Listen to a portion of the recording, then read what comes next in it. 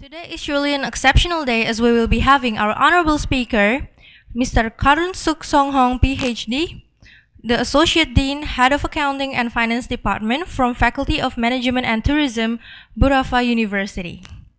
So, ladies and gentlemen, please welcome Dr. Karoon Suksonghong.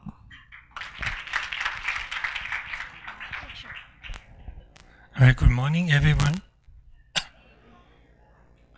Okay. Good morning, I'm Karoon from Burapha University, Thailand. Burapha University is located in Chonburi province, just beside Bangkok and very close to Pattaya city. Today I'm going to talk about investment based on the return distribution and portfolio optimization.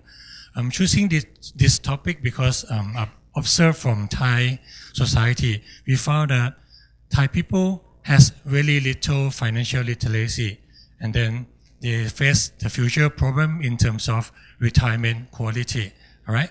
So I have been teaching finance for more than 10 years and found that people don't know how to save money, how to invest money, and how to create their future retirement profile. Okay. So this is my topic today. All right. For example, I give the example of the stock return. This is a stock return from bank industry in Thailand. I choose about 8 stocks. So this is the data that you can normally extract from your stock market, right? And then this is the data set from 2009 until 2014, like that. So from this data set, what this data set telling you is tell you nothing, isn't it? Because it's spreadsheet. So if you want to make this data set become more informative, you need to plot it, something like that. So I choose one stock, which is Bank of Ayutthaya. It's kind of old bank in Thailand, and plot this graph. What this graph telling you is a return from 2009, where is that? Here, until 2014. Only one thing that you know is the return is very fluctuated, right? This is only one thing that you know. Anything else? Don't know. So to make it more informative, just transfer to the distribution. So from this distribution, there are so many information inside. Many of you may not like statistics. Some of you may not like mathematics. But believe me, this simple statistic can make you reach the freedom when you retire. All right. So this is a distribution of the return. What we can see here is a mean, right? It's a center, and then there's a distribution like that. We call it normal distribution. Okay. Let's look at this. So I will get into the theory a bit. We talk about probability distribution. Normally in the US, we talk about 2 moments, which is the first one, mean, and the second one, the first one, mean, and the second one is variance. We talk about that. You know what does mean, right? Mean is average value, which is the center point of the distribution. Meanwhile, the variance talk about the spread, or the deviation from the center point. The wider the spread, the higher the variance, the higher standard deviation. All right. So I would like to introduce another 2 measure, which is here, skewness, here, and kurtosis. How many of you here have heard these 2 words before? Skewness. Wow, surprise. And kurtosis. Okay, good. We talk in the same language already. Okay, so this is something that when I teach my Thai student, they will say, what the hell is that? What is skewness? What is kurtosis? They never heard about it. It's good that you know about it, right? Okay, so touch the basic first. I'm talking about variance. Variance talk about the spread, or the deviation from the mean, from the center point. So from this curve, which one is not good, the red one or the blue one? Of course the blue one, right? Because it spread and deviate from the center line here. Center line is green line. So the red one is contract at the center. It means the probability of the event is close to the mean value. And another, this is a solution, this is example of normal distribution. It's very difficult for stock exchange in Thailand to find stock that normally distributed. This is one of them, okay? So you will see that the curve is like the bell curve here. It's a bell curve, right? And then this is a center point.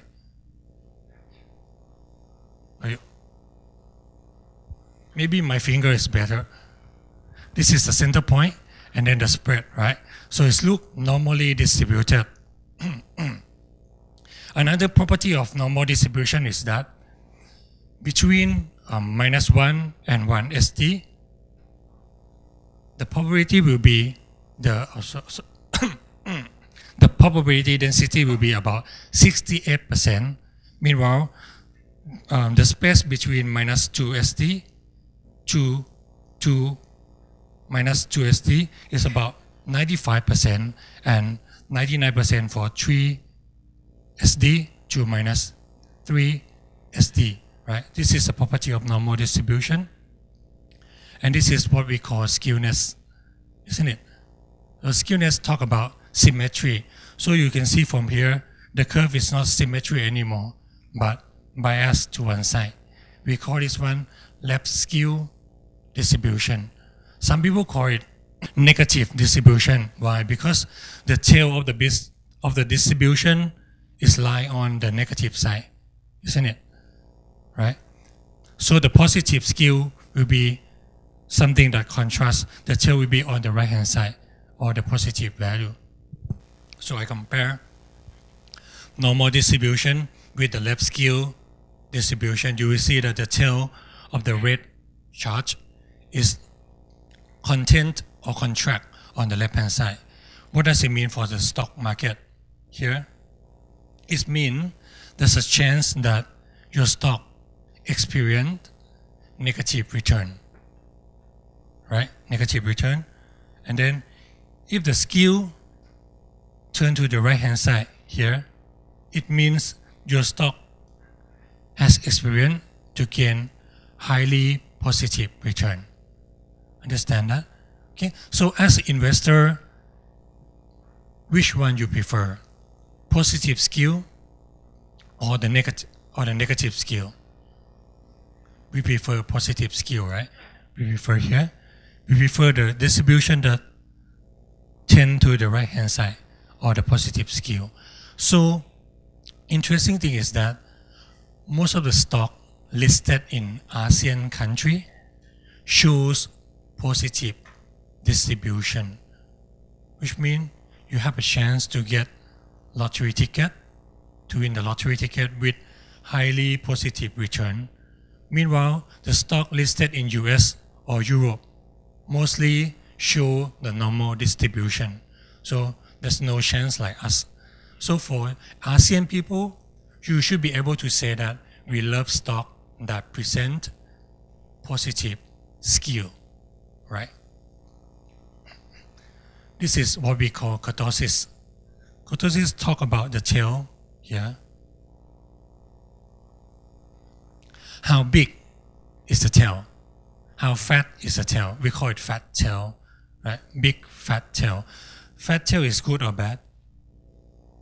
What do you think? This is something very new. This theory is quite newly developed. We talk about mean, we talk about variance for a long time, since 1952, but skewness is quite new. Kurtosis is very new and the theory is not solid yet. We like fat tail or we like thin tail? What do you think? Fat or thin? In my opinion, if my stock show positive distribution, so positive skew, it means the tail will be on this side, right? Have a chance to get positive return. So you want fat tail or you want thin tail? Fat, right? Which means the frequency is more often.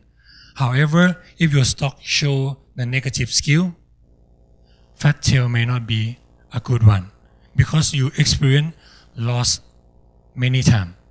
Okay, so in order to use information on the fourth moment or kurtosis, we need to combine with the third one, which is skew. Positive skew, you prefer fat tail. Negative skew, you prefer thin tail. Or if you can choose, you never choose stock that experience negative skewness. All right? Unfortunately, the stock market as a whole in ASEAN country show negative skewness. So it's quite sad. Our stock market experience high negative return. So carefully choose a stock. All right? Okay, this is a combination. So comparison between normal distribution and the kurtosis distribution. You see that it's very peak. It's peak and the tail is bigger. You see that the green one dominates the blue one. Its tail is fatter. So you can search the more detail in this manner by putting at fat tail distribution. There are many investment strategy related to fat tail and thin tail. It's quite new, as I mentioned. So this is the probability distribution of A stock I showed you at the beginning of the class. As an investor, can you help me which stock you should invest? From here, which one is good? Let's compare BAY to KBank to KTB. Let's compare these three. You will see that all these three stocks offer the same return, which is about 0.11%. What about standard deviation? KBank offer the lowest one, right? Compared to BAY and compared to KTB, right? So in this room, you know that you agree that these three stocks offer the same return. Anyone here will choose BAY? No. Why? Same return but higher risk, right? And then no one will choose KTB as well because same return with KBank but higher the risk. So we are consistency with the theory saying that investor dislike risk, but investor like higher return. So you agree with that, right? We all love higher return and we all dislike higher risk. Okay, so we consistency with this theory. What about other thing? Can you compare KTB with which one? Let me change. Can you compare BBL here? Okay, let's look at BBL. BBL offer you 7% with the risk about 1.77, but here give you 11% with 1.98% risk. Which one is better? Which one is better between BBL and KBank? Now it's difficult to compare, right? Because BBL offer you lower return, but also lower risk. Meanwhile, KBank offer you higher return, but also higher the risk. So in this room, let me take a vote. Who willing to take BBL? It's kind of my research experiment. So please help me contribute to this research. In this room, who will take BBL as your investment? 7% with 1.77. In this room, who willing to take KBank as your investment? Okay. The answer is quite same to Malaysian and Singapore, which means ASEAN people love higher return even you have to experience higher risk. Good, which means you're a risk taker. Did you buy lottery ticket? Did you buy lottery ticket? Do you buy? No. Okay. All right. There's a theory say that if you love to buy lottery ticket, you are investor that love positive skewness.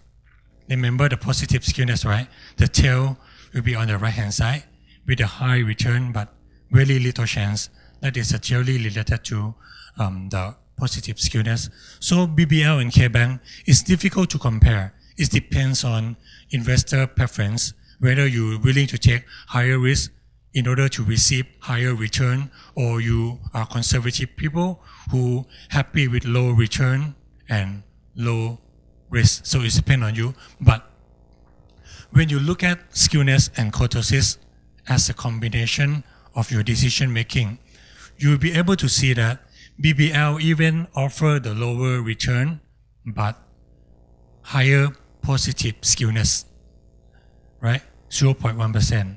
And the tail is quite big. It's about 4.7. So BBL even offer average return in the lower level, but offer higher chance to get jackpot, something like that. So what I would like to say from this slide is that once you considering investment for your future, try not to use only two factors, which is mean and variance. Now try to think about other two elements, which is skewness and kurtosis. Right? So by investing in this kind of stock, you should be able to manage to get high return and somehow get lottery ticket and lower risk at the same time. Right? Why I'm picking this topic to tell you, because based on my teaching experience, I've seen that many Thai people don't have saving. It's so sad, don't have saving. Some of them have saving. Okay? Why these two are different? There's some lesson from success businessman from Hong Kong. He said that if you want to have saving, it's so easy. The saving is equation combining with three variables, which is income, and then expense, and then saving. So if you put equation in the right way, you have saving. If you put in the wrong way, you won't have saving.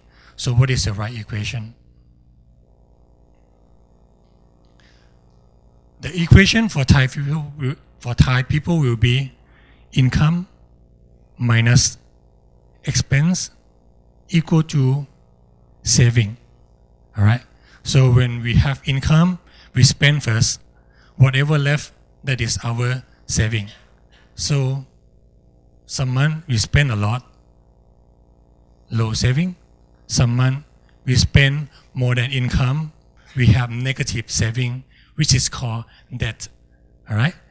Debt means you own something, you own the bank. That sounds very similar to debt. So try not to have debt in order to avoid debt. All right? So what is the right equation? The right equation should be the revenue minus saving equal to expense. You got what I mean, right? So whenever you have revenue, you subtract saving first, take it out. Whatever left, that is your ability to spend your money. This is a secret. So easy, but difficult to follow, difficult to implement, especially this female student, right? Whenever you see the nice fashion clothes, nice bag, nice shoe, your equation will be damaged. Okay, shoes come first, income minus shoes, minus bag, minus this, minus that. So no saving. So it's quite dangerous. So you should be able to learn from today. Actually, there's one book, very interesting. It's called Saving Genes. You know genes, right? Genes. It talks about how to build the saving genes in you. It's so easy. You have to make it before 25. Anyone here age more than 25? No, right? So you have a chance to make these saving genes. It said that you need to set this equation correctly. Revenue minus saving equal to expense. This is the equation first. And then you set the level of saving that will be challenging but can be followed in the long run. Let's say 10%. Let's say that I have 100% of revenue, and then I subtract 10% of my saving, which means I only have 90% to be able to spend. So 10% is challenging or not? Is enough or not? It depends on people. Like me, myself, my saving percent is about 20. 20 is quite big, but I did that, have been doing that for a long time since young. So 20%. In other words, I get used to really simple life, like poor people life, eat cheap food, buy cheap clothes and all that. But then we fix this rate for many, many years. But then when your income increase, your 20% will be increased as well, right? But you still use the same standard of life. You still drink cheap coffee, you still buy cheap shoes, but saving increase. That is the key. So you have to set that portion very effectively, challenging but can be followed in the long run. Some of my students, after listening this class, he's get motivated. Yes, I'm going to do 30%, 40% saving. I want to be rich in the future. It's very challenging, but very difficult to follow in the long run. You talk about 30% of saving, that's a lot. Some month you get sick, get into hospital, where's the money? So you need to miss your discipline by taking more money out to spend. You know what? This book telling you that just one time that you break this rule, just only one time, your saving genes gone and never come back into your life. This is the secret. So it's quite interesting. When you save for more than 1 year, one time iPhone X coming out, you want to have iPhone X, so you tell yourself, this month, can I skip first and buy iPhone X? I will top up for the next month, double, top up for next month. Once you do that just one time, you will not be able to save anymore because you already, negotiate to yourself and you lose it to that passion. So try not to do that. Start it from now. Okay, that is the secret of saving. And what is a mistake for Thai people? Some of them who have saving but no financial literacy, they put their saving in bank account. You know bank account, right? Put money in the bank, in saving account. Why is so bad? In Thailand, the saving account offer you interest rate less than 1%. Really low, less than 1%. But then our inflation rate, you know what does it mean, inflation, right? Inflation means inflate. The price of things inflate every year. For example, you buy one dish of KFC, you spend 100 baht. Next year will be 104 because of inflation. So inflation in Thailand, in average, is about 4%, but your money go up only 1% per year, right? Which means you put money 100 baht in the bank account, next year you have 101, but the same price will be 104. You even cannot buy the same portion of KFC, which means you are poorer and poorer every year. It's about 3% per year. If you put money in the saving account for 10 years, you are experiencing 30% poor even. So will you do that? Of course, no, you shouldn't do that. You shouldn't put money in bank account anymore. So after the class, go to the bank, withdraw all the money, and you can pass to me. I will find the investment for you, all right, to make you become wealthier in the future. So that money you can invest in the stock, like that, by considering return, by considering risk. skewness and kurtosis. Okay, this is the first concept I would like to introduce. You're looking for the investment that offer you 5%, 6%, 10%, or sometimes you are good enough, you can get 20%. So, your wealth will be increased double and double every year, better than the inflation 4%. If you invest and money go up 4%, is it okay?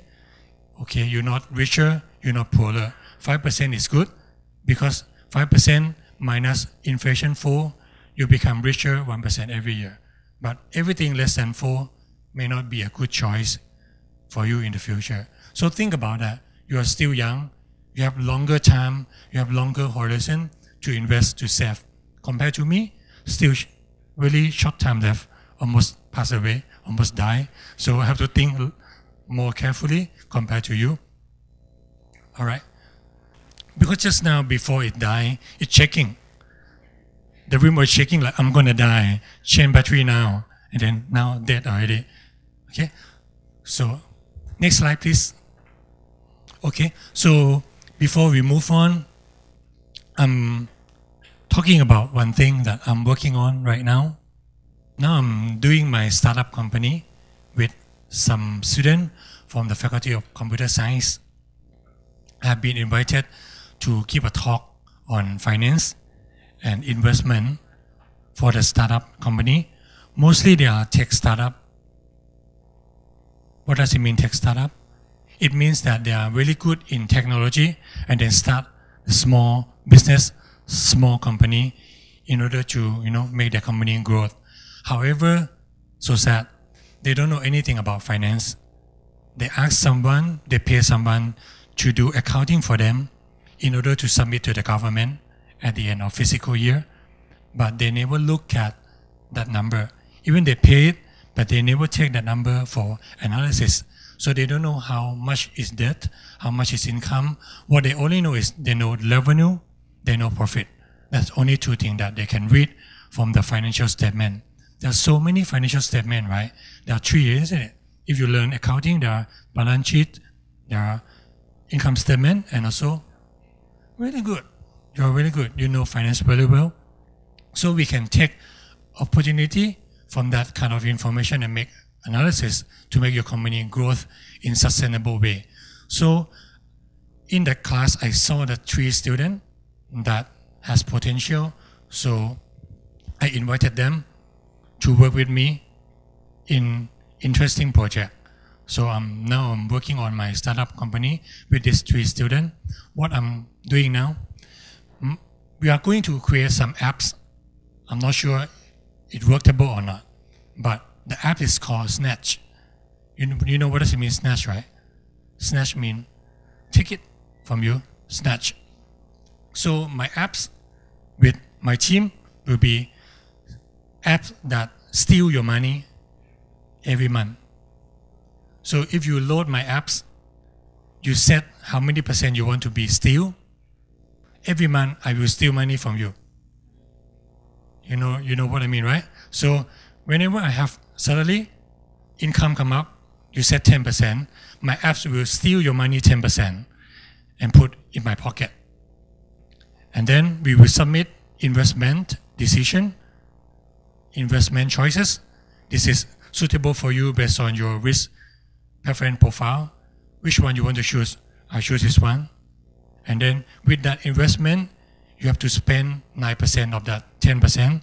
So we return 1% back to the owner account.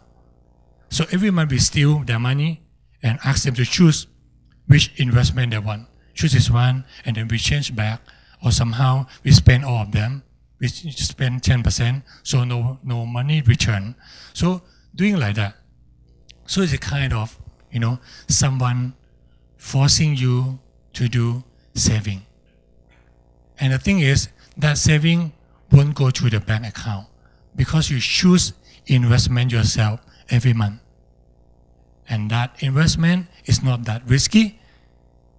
It's like negotiable and then has potential to make you become richer in the future. So now we are working on this. Yesterday I'm talking to Dr. Ranga about these apps, and he You know Dr. Rangga, right? Yeah, he said, wow, interesting. He wants to do it in Indonesia as well. So, yeah, if you're interested in, contact him, work with him. We will be richer together in the future, all right? Okay, let's move on to the next topic.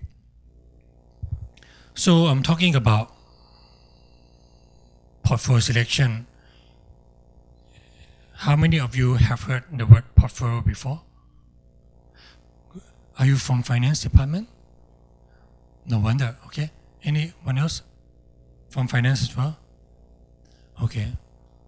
Same? Yeah. What does it mean, portfolio? Can you tell me? Simply, portfolio means the collection of assets, right? When you buy the stock here, just now you choose only one. You choose one, it's called, you have one stock, one single stock. Once you have more than one stock, you call it, you have portfolio. So the portfolio is a collection of assets. Your portfolio can consist 10 stock, 100 stock, or 1,000 stock. It depends on you. So we call it portfolio. So we're going to build portfolio. Why? Like from here, which one is a good stock? You compare MRK to MOT, you'll be able to see that, may not be able to see. MRK offer lower return, but lower the risk. MOT, slightly higher return, but higher risk as well. So these two cannot be compared. But once you compare MOT with MCD, MOT is Motorola, MCD is McDonald's. Which one is better?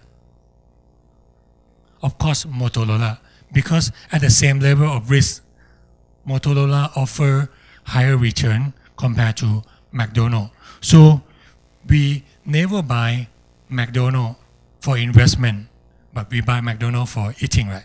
So, okay, so we never buy McDonald's for investment because it's worse than Motorola. We call it, we say that Motorola dominate McDonald's. This is a term, the terminology that we use in the stock market. We say Motorola dominate McDonald's. We say that MRK and MOT are non-dominated choice because no one better than another. All right. So why we need to create portfolio? Somehow we say that we don't know what stock is the best. That's why we need to buy many stock and put in the portfolio. Another benefit will be the portfolio provide diversification. Have you heard this word? Diversification means you try to, diversify something by investing in many stocks. By diversifying, you reduce the risk of your portfolio.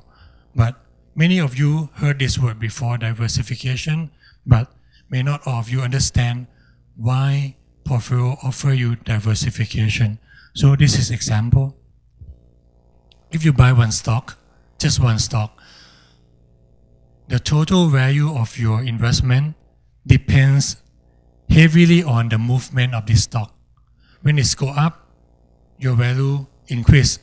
Once it go down, your value decrease. So whatever happened to this stock affect on your investment. All right? And then one company, there are so many specific factors that can increase the price of stock, also can reduce the price of the stock. But look at this example.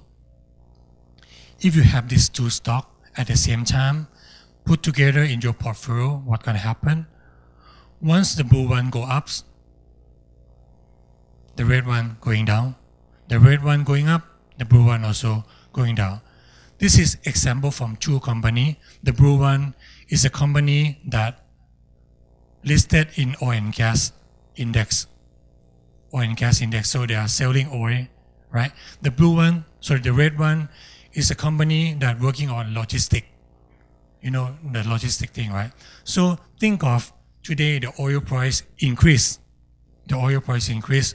The blue one will be appreciated, right? They can sell more revenue, higher price, but the logistic company will be really sad because the cost increase. They need to fuel the petrol in order to deliver the stuff. So their profit will be reduced, reflect to the stock price reduce as well. But once the oil price going down, what happened to oil and gas? They go down, but logistic goes up. Some kind like that. So when you have two stocks at the same time, and these two are not related to each other, you have this kind of diversification benefit.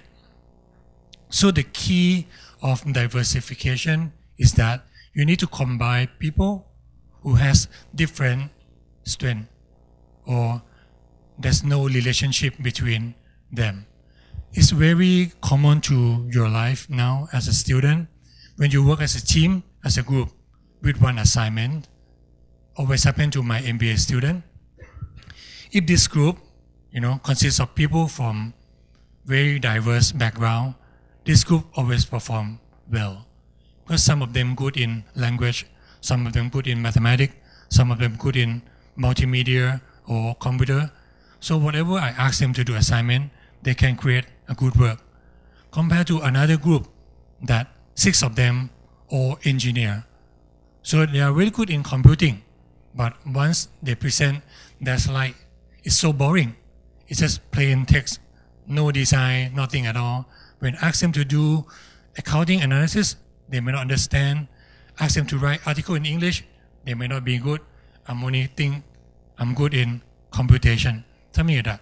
So diversification is the same thing. So you combine the stock that good in specific area, and then it can go up and go down together. All right. So when you have portfolio, is there any theory supported that? Yes, there is. There's one theory. It's called mean variance analysis. It's created by Henry Markowitz in 1952. It's really old-time story. Surprisingly, this theory is still one of the most famous theory used in finance field, in the practical as well, in the study, in the research as well. All right. So assumption of this theory is that investors love return, but then dislike risk. So they try to construct portfolio that offer higher return but lower risk. Okay, this is a key concept. And then the question is, when you put stock together, you don't talk about return, you don't talk about risk, but how stock contribute to diversification benefit. Okay, this is a key thing. Come to equation. I think you have this slide. It's kind of going to vomit after see mathematical equation. So I introduce you only 2, which is the first one, equation to compute portfolio return. The second one is portfolio risk, right? Portfolio return is easy. It's a combination between return of asset 1, which is R1, and return of asset 2, but multiplied by the bill. The bill is weight. For example, you have 2 stocks. One stock gives you 10%, one stock gives you 20%. You put 50% of your money in stock A, 50% in stock B. So your total return will be 50% multiplied by 10 and 50% multiplied by 20. Simple like that. But the risk equation is more complicated. It's talk about weight. It's talk about sigma. Sigma here is standard deviation. When standard deviation square, it be variance, right? And then the BU2, and then sigma 2, and also here, sigma, and rho. The rho here is correlation between asset. Correlation tell how asset move together like that. These 2 stock has low correlation because it move in a different direction. But if stock move together, correlation is high. If stock move opposite side, correlation will be negative. Okay, so which couple is good? The stock having high correlation, stock having low correlation, or stock having negative correlation? Which one is good in your idea? negative, right? One go up, one go down, one go down, one go up. So it helps the portfolio as a total to go up in the long run. So we're looking for the stock that contribute negative correlation to our portfolio. However, it's very rare to see stock move in the opposite side. If you can find, try to put that stock in your portfolio. That would be good. I couldn't find that in Thai stock market. All right? Okay. So this is simple calculation. I would like to introduce you about weight. What does it mean weight? For example, you have 100,000 and you put 200 shares of stock A, which cost 50 each. So you invest 10,000 in stock A. You invest 60,000 in stock B and 30,000 in stock C.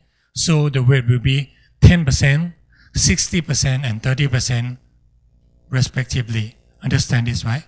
This is a simple calculation. You invest 10,000 from the total 100,000, meaning that you spend 10% for stock A. You invest 60,000 from 100,000, you spend 60% for stock B, and then 30,000 from 100,000, which is equivalent to 30% on stock C. This is the weight. And then again, we would like to combine these two, Motorola and GM, only two stock in my portfolio. Here is my example. Let's say Motorola give you 1.75% with 9.73% risk, and GM offer you 1.08% return with 6.23% risk, and then the correlation will be 0.37. What is return? What is the risk? So this is equation that I will try to put on, but then I still leave the weight blank here. Okay, so it depends on weight. How many percent you put in GM, how many percent you put in Motorola. It will reflect portfolio return and also portfolio risk. Okay, for example here, you put 25% in Motorola, 75% in GM. This is the return, that is the risk. Something like that. This is simple calculation, and this is the chart. Okay, what is the key? What is the concept? Why I'm bothering myself to talking about this? I'm going to use my finger instead of this one. If you choose to invest in GM, this is your return, and this is the risk. All right. If you choose to invest in Motorola, you have higher return and also higher the risk. But once you buy two stock with some portion, you see that you put 75% in GM and 25% in Motorola. What happened? Return increase, but then risk also decrease. It's quite interesting because you buy two stock, but then you can combine and create something that give you higher return but lower the risk, even lower than risk of GM itself. You got what I mean? So this is the benefit of putting stock together as portfolio. So you get some investment choice, offer higher return but lower risk. But if you are willing to take higher risk, you can get higher return here, and here, something like that. You can even combine some investment that give you higher return here, higher than Motorola, higher than GM, but of course, higher the risk. So this is the benefit of combining portfolio. You can get this kind of diversification thing, which is higher return and lower the risk. All right. Let me show you another example. What if the correlation between these two is not 0.37 but become -1, 0, or 1? Okay, I'll do the same thing, and then this is the result. What is the key from this picture? If these two stocks has correlation equal to -1, at some portion you can create investment that give you about 1.3% return, but risk equal to 0. Risk equal to 0, which means your investment has no risk, which is very fantastic, right? That's why I'm telling you that if you can find a couple of stocks having -1 correlation, that will be a perfect investment. Unfortunately, so far in my life, I never found that couple stock. So it's your job to find that kind of investment. I think there is, but may not be in Thailand, maybe here in Indonesia. So try to find it. Why we can reduce the risk? Actually, risk, there are two components of risk. One is systematic risk and one is unsystematic risk. The unsystematic risk here means the risk associated to the company itself, for example, oil price, for example. But systematic risk means the risk that all stock must experience at the same time. For example, there's protest in Thailand, all stock will falling down, right? Or the GDP change, or the interest rate change, all stock will get the same impact from that change, from that event. So we call it systematic risk. But unsystematic risk can be diversified away by putting stock together. You see that this is a secret. When you put more stock, you see this is number of stock. When the number of stock increase, the risk will be reduced. But until at specific level, the risk may not be reduced anymore because you still have systematic risk left over there. All right. So there's some research telling that how to reduce this systematic risk. The solution will be you have to invest in other country. For example, if we have protests in Thailand, will there be any effect to the Indonesian stock market? No. Something like that. Or Trump is president in US, people don't like stock market falling down. Any impact on our stock market? No. So this kind of diversification in terms of global thing. So when you invest globally, you can reduce systematic risk. So this is the key. All right. So this is the thing. Apart from theory, this is challenge in practice, which is my specialization. I'm working on this particular on my research. Okay. So the challenge in practice is that we use that mean variance analysis to construct portfolio in order to give you lower risk and higher return by combining stock that shows very little correlation. The practice is that what if we add additional objective? For example, at the beginning of the class, I'm telling you that we prefer positive skewness. Remember that? We prefer positive skewness. What if I want to build portfolio that give you high return, lower risk, but at the same time higher skewness? So there will be three objectives, right? You maximize return, you minimize risk, and then you maximize skewness. That will be a challenge. Or the next challenge will be the large scale optimization. We talk about the stock of more than 1,000. You have 1,000 stock, how you should choose them, how we are going to compute. That is a challenge in practice. And the last one will be the real world constraint. Like you want to invest in stock that not come from the same industry, or you want to invest in stock not more than 20% of your money for each stock. This is kind of constraint. Okay, this is example of additional objective here. Like we want to maximize return, minimize risk, and then maximize skewness again. What's gonna happen? Normally it's like that. when we try to find the solution is here, we map back to this two-panel diagram, which is return. The x1 is return, sorry, y is return, x is risk. So we like higher return, lower risk, right? But then if you want to add skewness, that would be a 3-dimension, isn't it? You maximize return, you minimize the risk, and then you maximize skewness. So that is a challenge in the practice. Let me show you something. Can you click the red dot over there?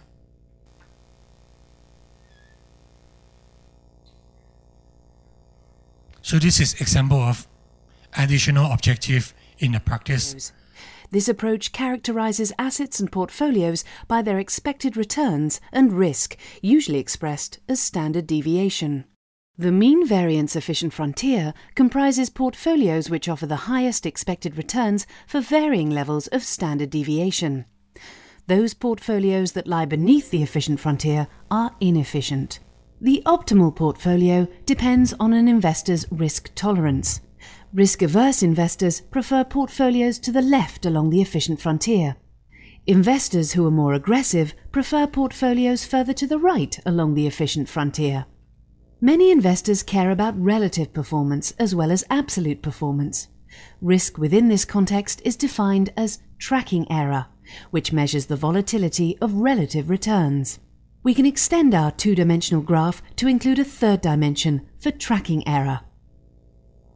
Now we can locate each asset according to its expected return, standard deviation, and tracking error. We can also locate the mean variance efficient frontier according to the tracking error of the portfolios it includes.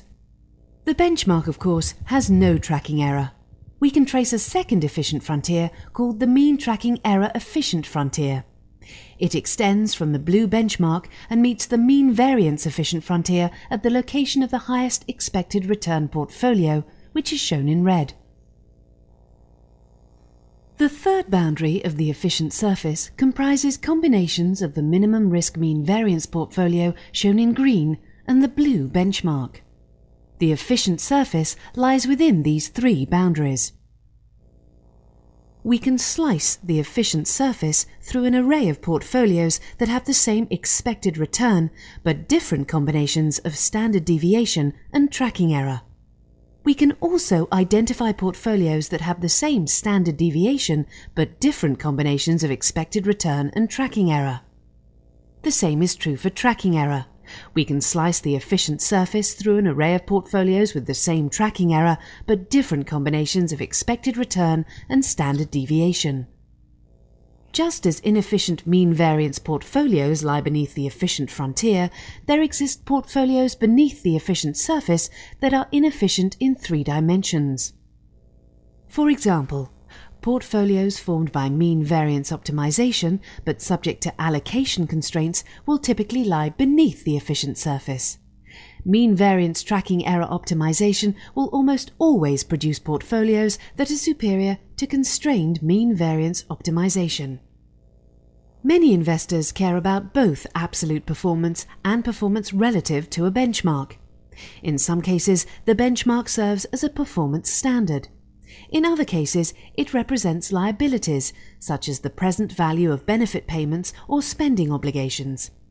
For investors faced with the dual challenge of achieving absolute and relative objectives, our advanced risk measurement technology offers a superior solution. So that's an example of challenge in practice. When we increase the additional objective, the searching space will increase from 2 dimensions to 3. We still can see from the presentation, but once you have more than 3 objectives, our human ability won't be able to see that. So when we add 4th objective, 5th objective, 6th objective, so we can't do that. We can solve it using the simple linear programming thing like Excel or some kind of software. So what we have to do is we need to create our own algorithm to solve all this problem. Like in my case, I'm dealing with these 3 objectives, so I choose to use what we call evolutionary algorithm Have you heard about this? It's quite new, right? So it's an algorithm that, kind of search by stochastic process, try to find the answer, and then link to the evolutionary thing. For example, we have thousands of population, and then each population has several different solutions. We try to find which solution is good. If this one is good, we try to make them meet another good solution and produce baby. The concept is like that. We pick the good one and ask them to make a couple, produce baby. So we expect that baby will be stronger than mother and father, and then that will be a better solution. And we use the next generation solution to make the new generation. So we expect that every generation we will find a better solution, something like that. So like here, this is my result using this kind of algorithm thing. So yeah, this is a 3-dimension as shown in the video presentation just now. But this is something that I'm talking about. We're talking about high skewness and then high return but low risk, something like that. Okay. And then we talk about large scale as well. Like we want to sort the stock from 1,000 stock, how you solve it in effective way. Nowadays, if you want to solve dot in a graph just now with 100 stock, you have to spend like 20 minutes. But my country, there are 600 stock. If you want to find investment solution with 600 stock, you need to spend like 1 hour to get 10 dot, to get just 10 dot. But you see here, there are like 1,000 dot. So you spend almost 1 day to get this curve, and then you pick one solution, but tomorrow solution change already. So you spend another day to come up with another graph and then pick one. So it's very troublesome and time consuming. So I create another algorithm to deal with this problem. So my algorithm can solve like almost 3,000 stock in 2 seconds. Just 2 seconds, you get this kind of thing. So kind of new area of research. So again, when you have saving, don't know where to invest, this is expert, right? So you can transfer money to me, I can invest for you. That's a key message today. All right, I think this ends my presentation. So I will open the floor for question and answer. I think you have my paper as well, right? I sent paper to the link. So if you're interested in, you can look at how the algorithm works, how the research looks like. Thank you.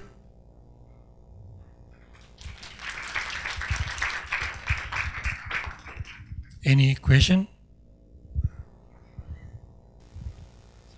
Okay, thank you, sir, for your time and your insightful lecture. My name is Muhammad Labib. I want to ask I read a book about investment, and it said that sometime in invest we should look for the company profile because there are some kind of external value that can measure, not just the only data. So in your opinion, I want to ask, is it really compatible with the data, or should we just look at the company profile also?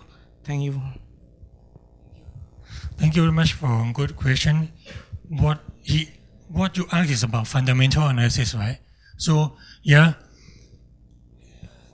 you can do that. There are so many types of investors in the market. Some investors look at the fundamental thing of the company by analyze company profile, looking at financial statement, and coming up with suitable value of the stock. If the proper value is less than the price in the stock market, what you should do? You shouldn't buy because it's too expensive. But if the value that you extract is higher than the price right now, what you should do? You should buy because you expect that the price will go up to the value that you think. So this is the way that Warren Buffett and many successful investors has been doing. It's one way. All right. But there are so many ways that technician investors as well that never look at fundamental only look at the volume, the movement of the price, and then try to find a signal. And buy or sales depends on signal, depends on algorithm, like that. But it's useful. It's useful. But in my experience, I did that at my very beginning of investment stage, and realized that it takes a lot of effort to find the good stock. For example, we analyze 10 stock, putting a lot of effort, looking company profile, reading financial figures, and all that 10 stock coming up with is too expensive. So we throw all that report away and going to start 11 company.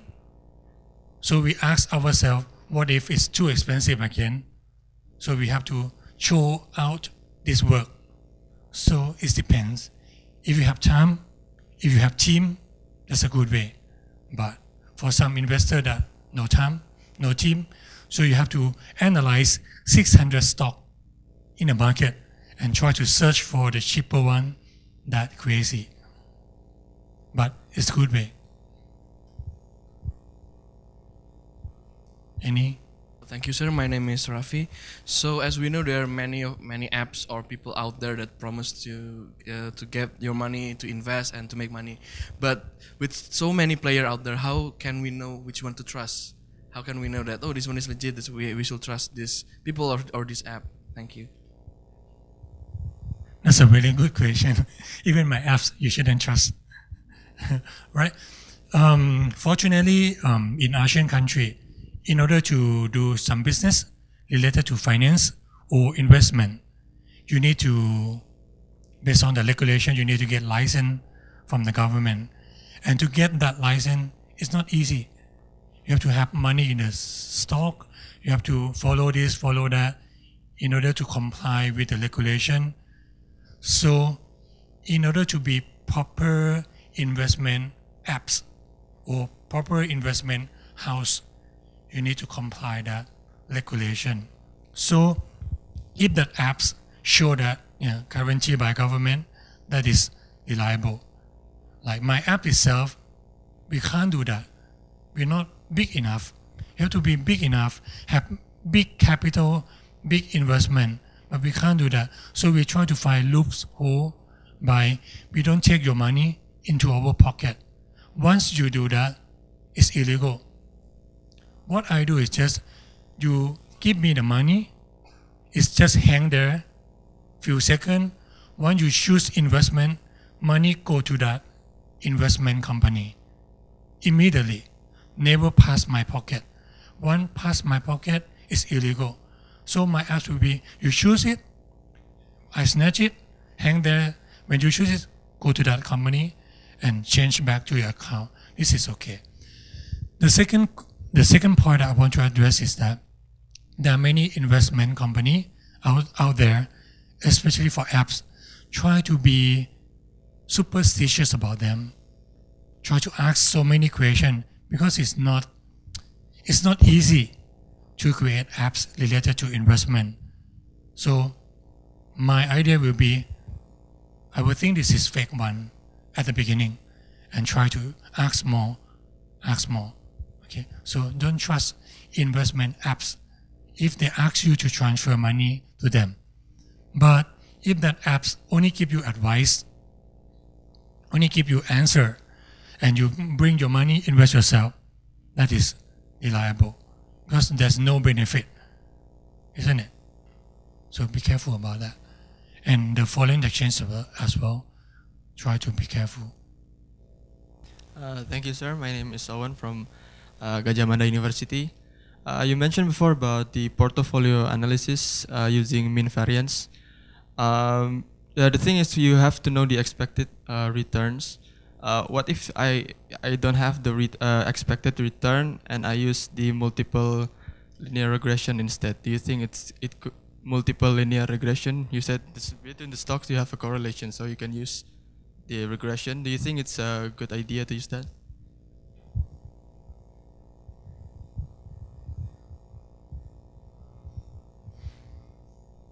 I'm I have to address this question carefully because it's linked to another theory, which is you talk about regression of the return of one stock, right? So you have to talk about what is regressor. You may regress it with market, both two stock.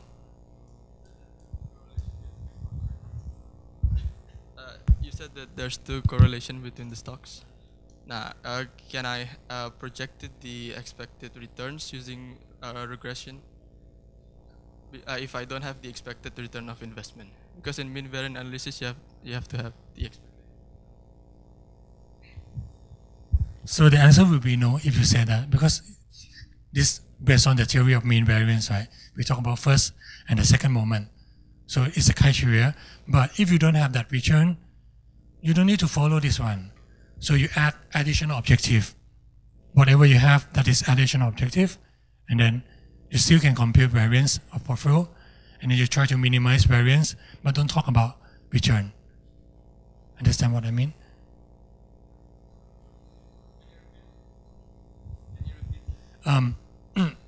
I said you don't have expected return, right? But then you want to construct a portfolio.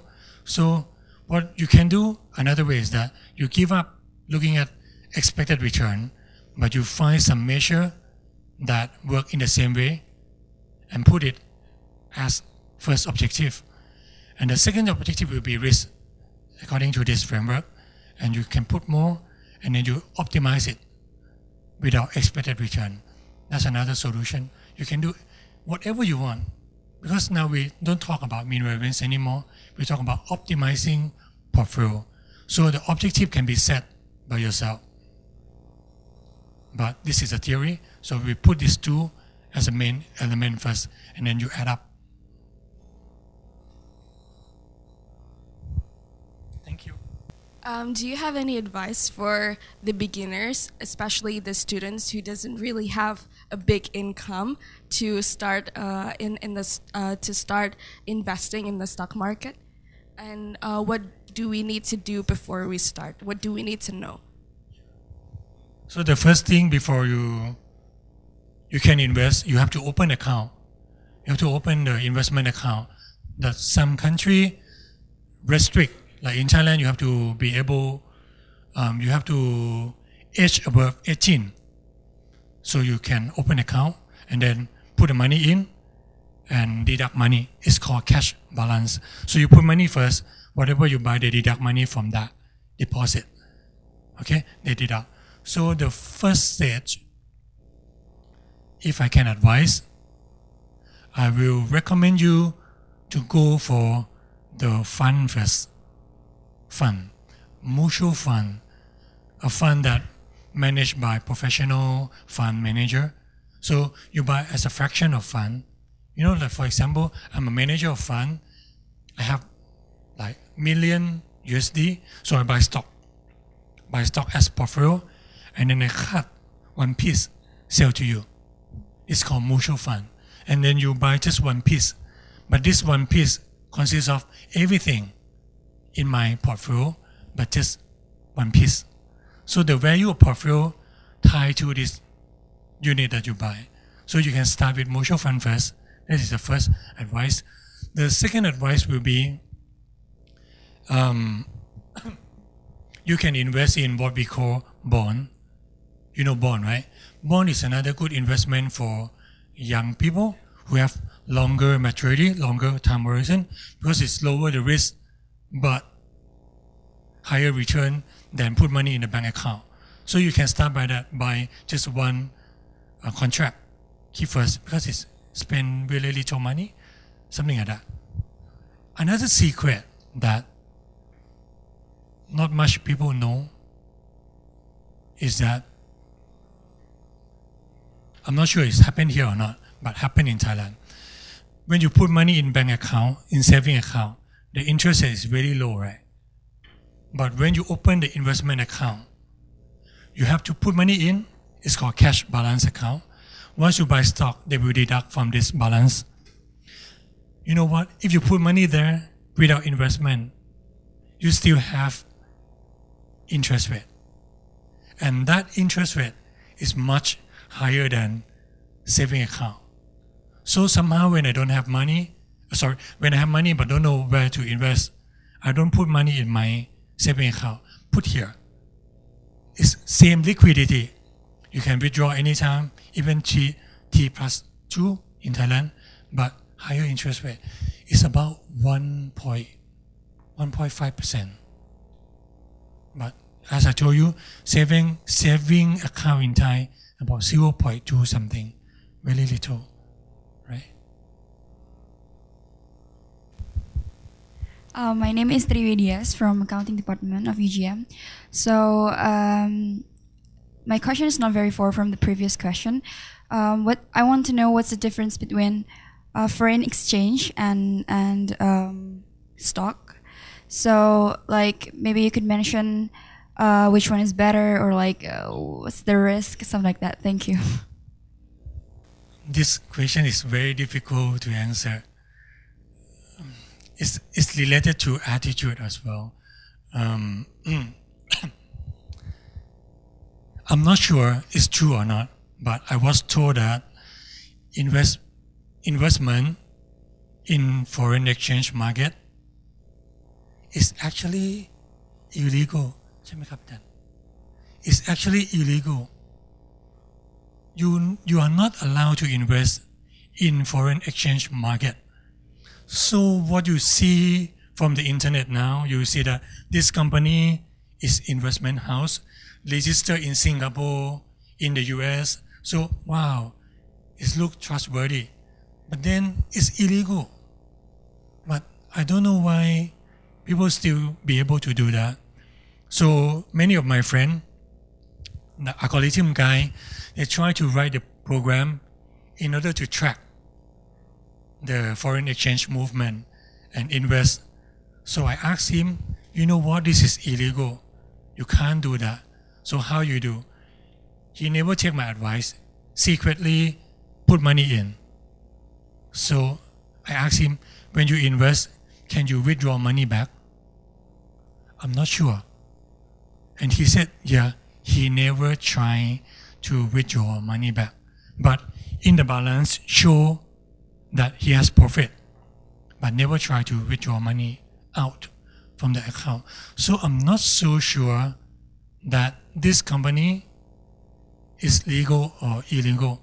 But based on my knowledge, you are not allowed to trade foreign exchange. So my answer will be stock market is better than foreign exchange market because it is illegal. So simple answer, but it's related to your attitude because many new generation believe that that is, the way that you can create your wealth. It's difficult to tell. Thank you for the opportunity. My name is Ricardo from Gajah Mada University. Yep. I would like to ask about, so last time about like a month ago, I joined a seminar where there is now the emergence of technology where AI plays part in stock market, in which it gives analysis about the stocks. So these apps uses the mean variance and the kurtosis and other formulas combined together, and then they give analysis which stocks is best to be bought on today's and for the next few days or months. And probably because it's still new, it is still expensive, as the price is probably around 20 million rupiahs. What do you think about this emergence of technology, this AI that will help the investor to invest in the future? Will it replace the work of the investment manager, or? Yes, thank you for the question. This is very interesting, and it's a trend, right? AI already get involved in the finance industry. Even my research, I'm using AI as well. Evolutionary algorithm is a mother of AI. It's born before AI. So yeah, it has significant impact on financial industry, especially for people who work in that industry, because it can work instead of human. But what about investment? I think you think of it as a positive tool because using that AI, you can analyze the big data set within a short period of time, and then you have information on hand in order to help you make decision effectively. So think of AI as effective tool to help you make decision effectively in the future. But talking about the negative thing is that, you know, AI is kind of black box thing. You know, black box thing, right? Like you put data inside. I'm an AI, I'm a black box. So put data inside and then solution come out. You never know what inside this black box. And you claim that this is AI, this is the smartest software right now, but you don't know the algorithm inside. You don't know the process. So you believe in that information based on the reputation of that algorithm, but you don't know what is the process inside. So why we rely on that? That is the next question, isn't it? Hello, sir. My name is Sultan, and I have a question regarding about the short run and long run investment, because I've seen actually a guy that they invest. He invested in Apple like in the first early year of Apple, and then he successfully reached the growth rate of thousands or 10,000%. So basically, how do we figure that if I believe in this company and then I just think that it will be succeed in the futures, how do we figure that now? Thank you.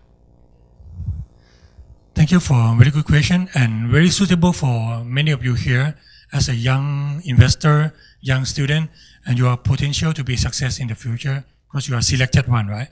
So it's a good strategy to invest in the long run compared to the short run. Short run means you sell and buy in the short period, buy today, sell tomorrow, something like that. So it's considered as speculator. You speculate on this movement in stock price, but in the long run, you're looking at the stock as a company itself, whether it has potential to grow in the future or not. So by using that, address his question again. When you want to invest in the long run, you need to be able to understand that business, to know in deep about this company and make analysis based on that. But there are two concepts. Some concepts talk about the company that can give you high return in the short run, or the company that, you know, stable, or a growth company. So if you're looking at the long-term investment, you have to put emphasis on growth factor.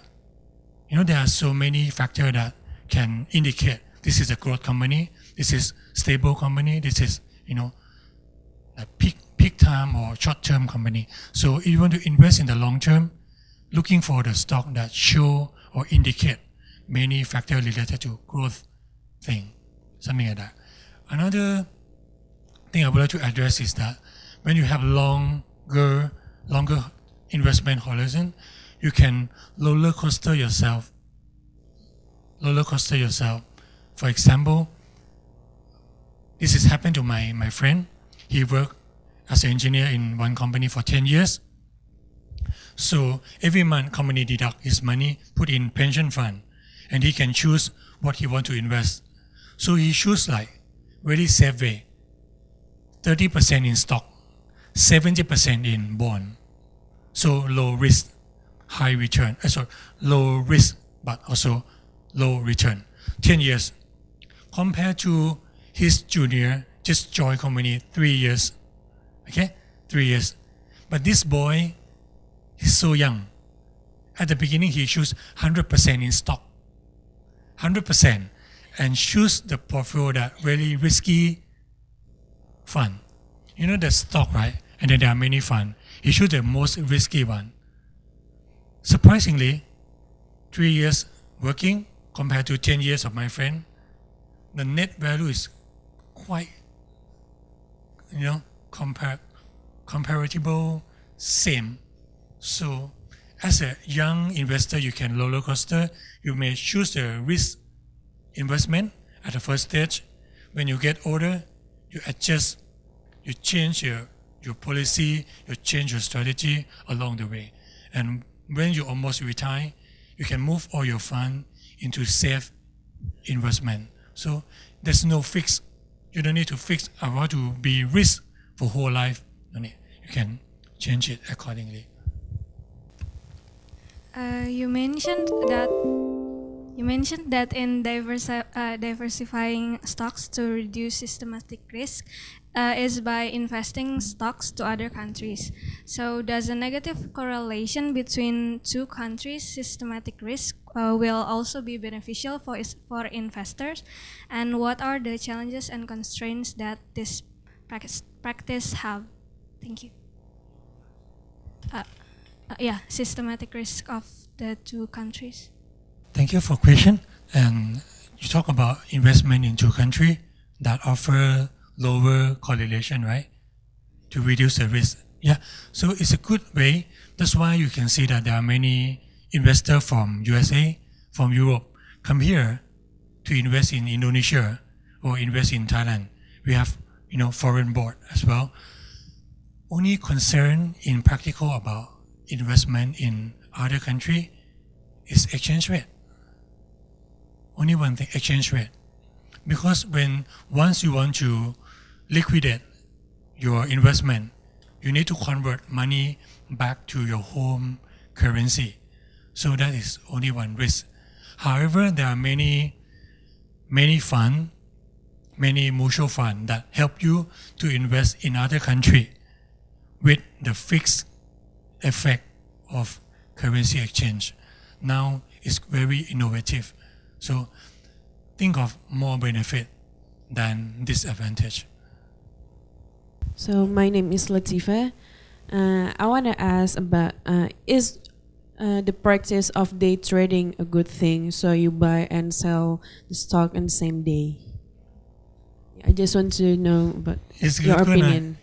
The answer is it's good if you can make profit. It's bad if you lose money. So there's no fixed rule, right? But if you are good, you can do that. You buy cheap, you sell expensive. But someday you may not be able to do that. Actually, based on the theory of efficient market hypothesis, we say that no one can beat market all the time. No one can consistently beat the market. So you may be good, you can make profit every day. If you can do that, the answer will be yes, it's good. If you can't do that, you don't have that skill, this is the way to help you. You don't know which stock is good, you don't want to buy and sell every day, form a portfolio and then let it work for you. So this theory just helps majority of investor. So, but for me, I recommend not to do that. Try to invest long term. Because, you know why? That's one thing that people never tell you. There's a commission cost. There's a commission cost. Once you buy, you pay commission. Once you sell, you also pay commission again. So you have cost of buying and selling tied to your investment all the time. Thank you, sir. My name is Irfan Syah. Actually, I just want to know why would a company decide to do a stock split, and is it can be used as an indicator for the investor whether is it bad or good? Yeah. It's a factor when the company decide to split the stock or to combine the stock, but it depends. There's no consistency answer for that question. It depends on situation, it depends on the type of company why they want to split the stock, or they do it after being taken over or before. There's no rules for that signal. Can't address this question. Hey, thank you for the lecture. It was really interesting. And I want to know, don't you think that, you said that in Thailand there's every year 4% of inflation. Don't you think that as more inflation will bring like more positivism to the stocks market, and more positivism to the stocks market could lead in positivism? I'm not, yeah, like, yeah, but sometimes too much positive can't not lead like into a crisis or something, because like if everyone is really positive in the stock market, everyone will start buying, so this could lead into a crisis or not. Question will be, when people start to invest too much money in the stock market, what will be impact, right? The impact will be is good, because once money get into stock market, mean people want to invest more. What is a good impact to the company in the stock? They can get money, they can get capital with lower cost of capital. You think of now, if no one invests in the stock market, company want to raise money, they're selling stock, no one buy. So they don't have money to operate the company. So they need to go to bank, offer the higher interest rate. So when people invest a lot, they provide liquidity to company listed in stock market. And actually there's a relationship between investment and economic growth. Many research said that the direct investment or the investment in stock market has causal relationship to economic growth. Country that people invest a lot in stock market will have higher growth than country that didn't. There's a research support that as well. So it's not a problem. It's a good science. Sir, my name is Nafia. I'm from UGM. UGM here. So recently, fintech actually has been emerging, and one of the things that I would really love to know is about the peer-to-peer lending, P2P lending. So like there's a firm who actually connects borrowers and also people that who actually love to lend their money, and then their advantage is actually if bank, they can actually like dismiss a person with really bad credit history and stuffs, but in the peer-to-peer lending they have several credit history. So like if you actually have a bad history, you can actually still admit for a loan like that. So like no, in this case they are actually trying to attract investors to put their money there and then like invest in their diverse portfolios.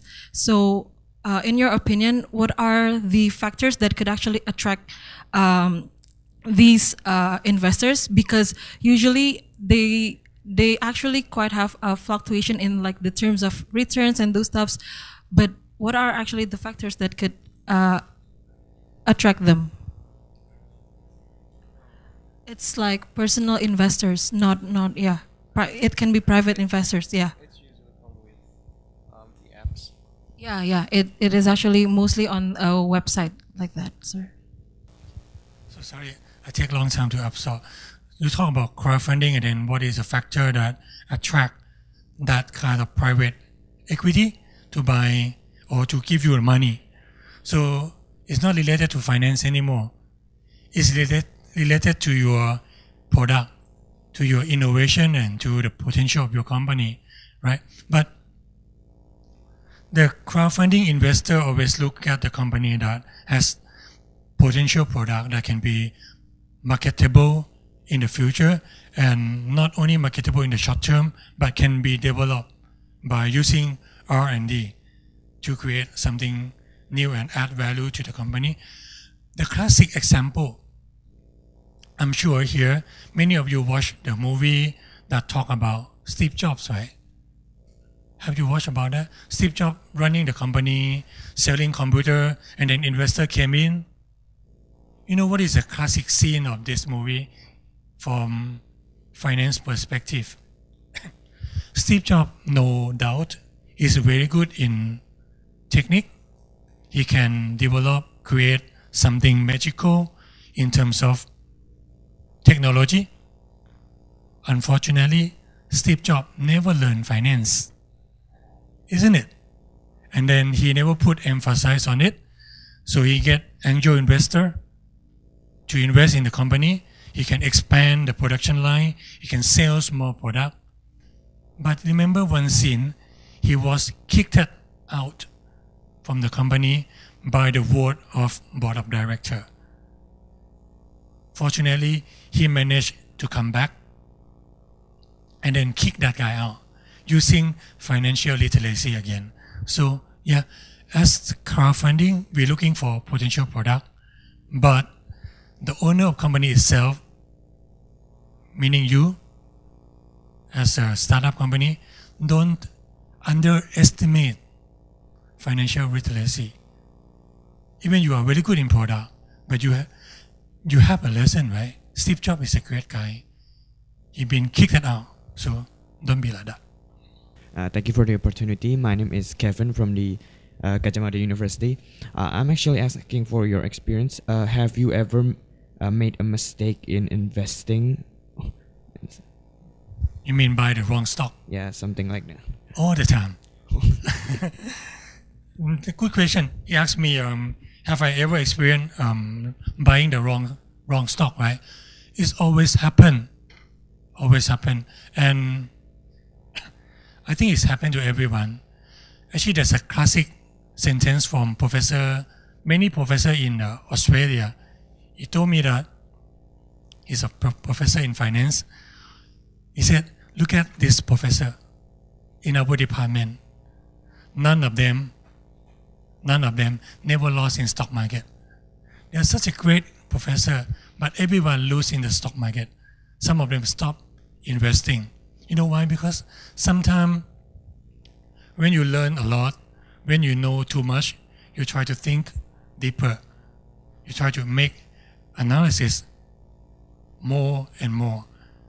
But the factor that impact investor that fail in the market is not their analysis.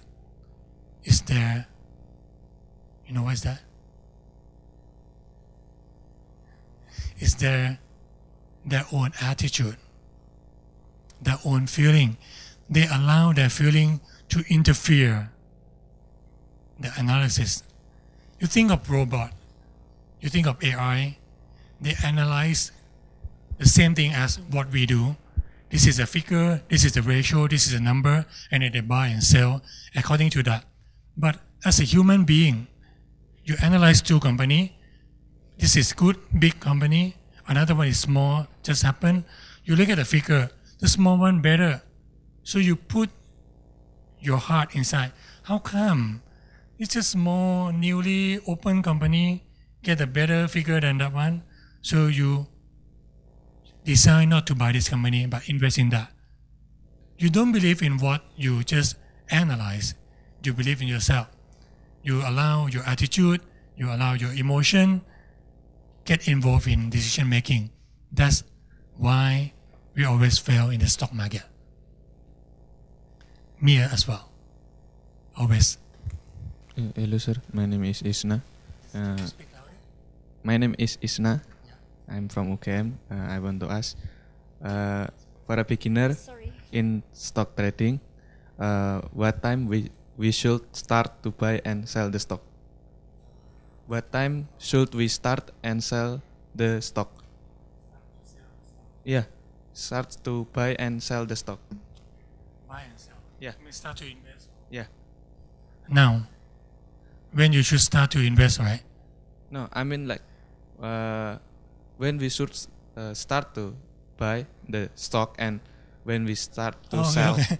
When we should buy, when we should sell. Yeah. If I can give you that answer, I may not be here. I should be relaxed in some nice beach with big castle, right? No one knows when to buy, when to sell. If you know that, you'll be rich. So you need to make analysis based on that. And then, as I told you, there are many ways, like your friend asked, that is fundamental investor. You're looking at the price, is suitable or not, cheaper or more or too expensive, or you're looking at the technical thing, that's a sign to sell or buy or not. So there are plenty of ways to make decision whether when you should sell or when you should buy. But there's no such a technique that can beat the market consistency. you never seen that. How many Warren Buffett in this world? Just one, isn't it? Which means fundamental work well for Warren Buffett, but may not work well for me. Or some technical investor that success.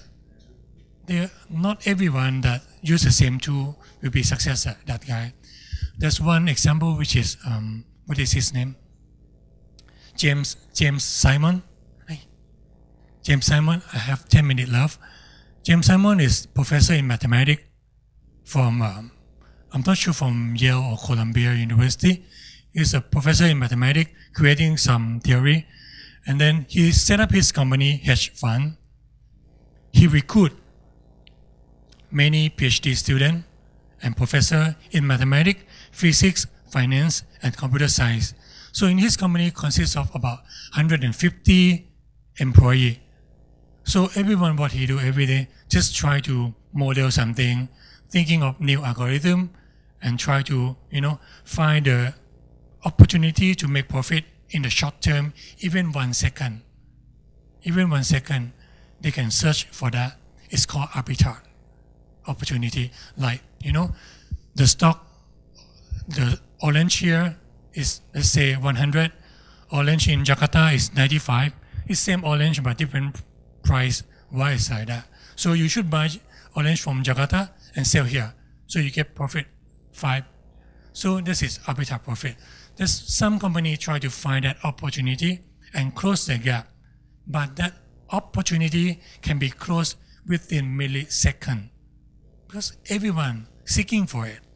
And there are many algorithms that try to find this opportunity and ready to transfer the money to close that opportunity. So there's no such a consistency solution when to buy, when to sell.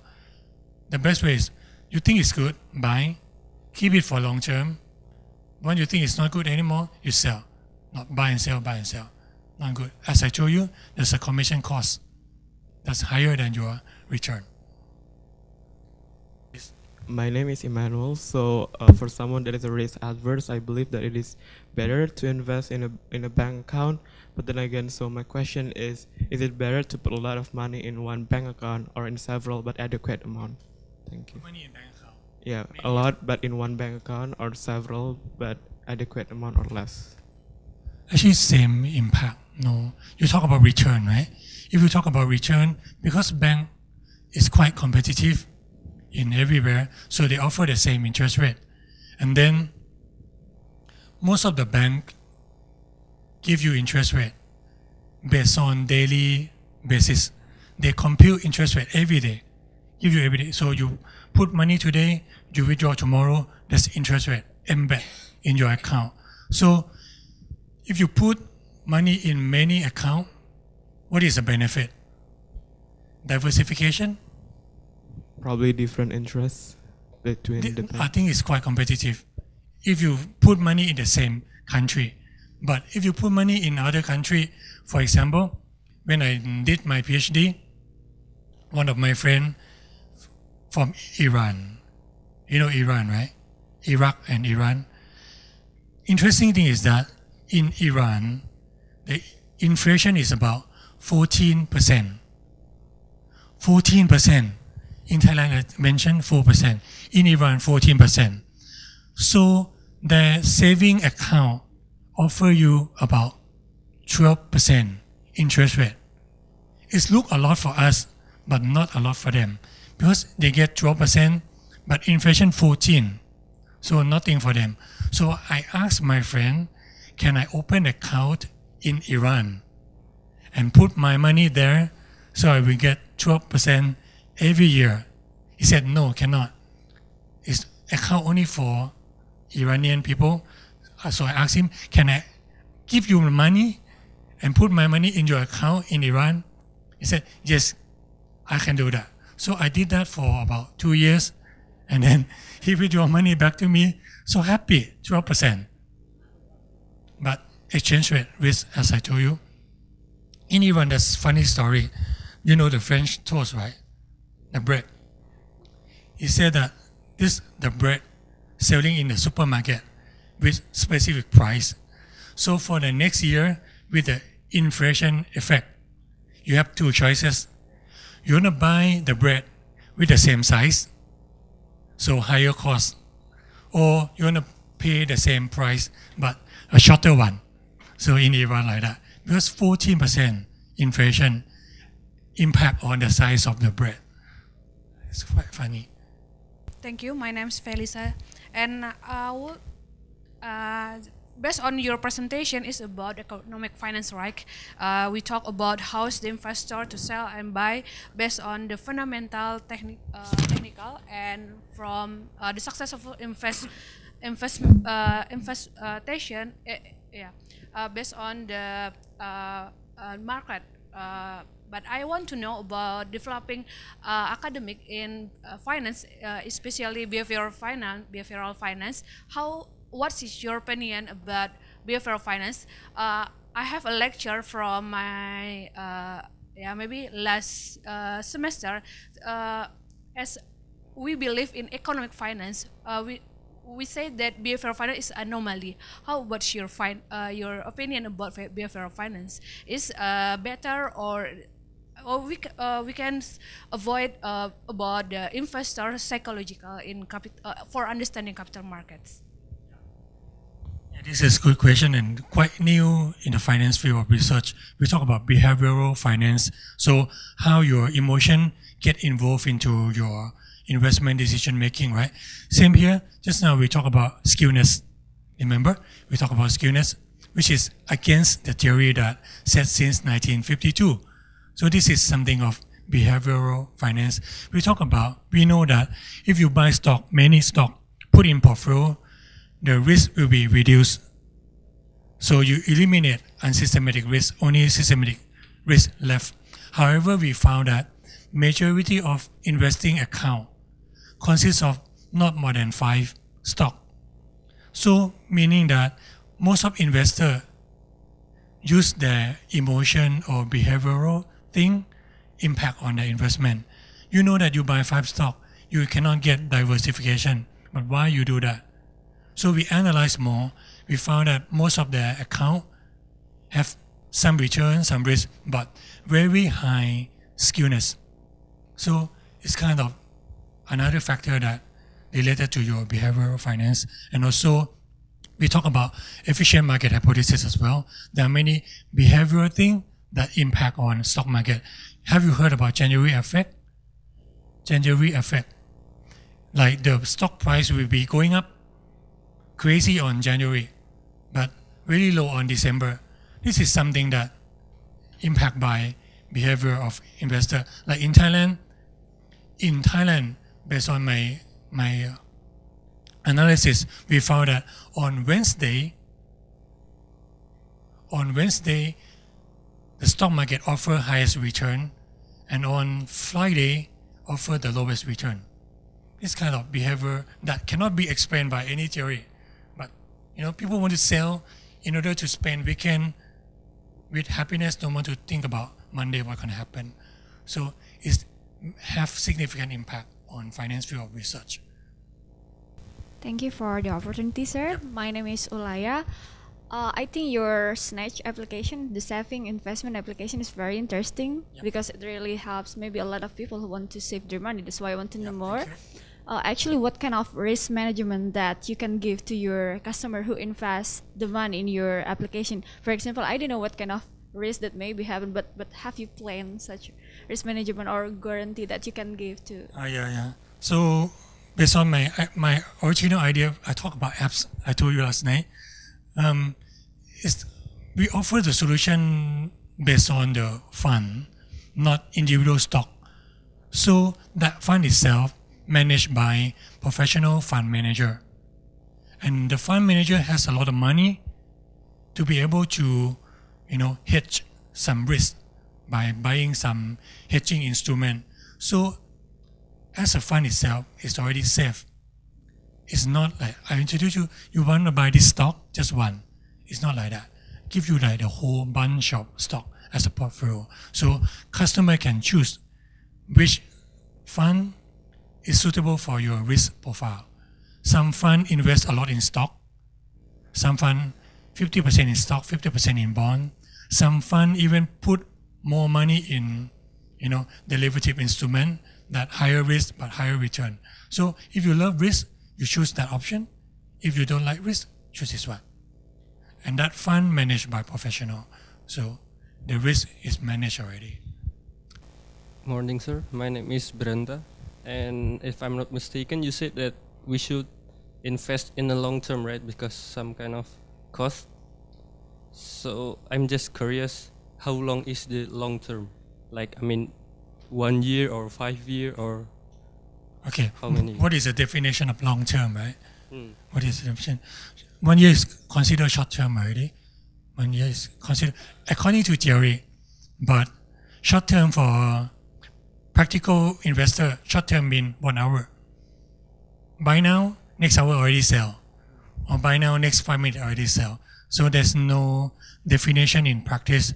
But what I want to encourage you to do for long-term investment is more than 10 years, 15 years, 20 years. Why? Because you don't look for next year wealth, but my main goal is how you become happy retirement person. So you think of when you're age 60, how much money you should have in your account. And then that money when you have at 60 should be working for you at the rest of your life. So I always write the equation for my student, like at 60, I will ask them first, how much money you want to use in a month after retire.